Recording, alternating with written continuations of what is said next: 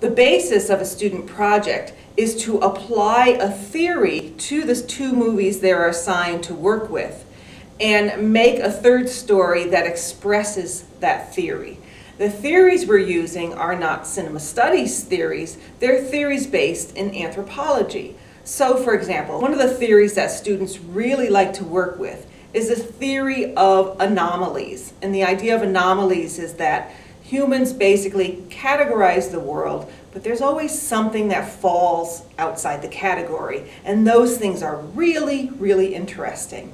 And so if you do a video mashup based on the concept of anomalies, when you combine two movies together, you create a third world that inevitably has some really oddball anomalies, and students really like to do their projects about that.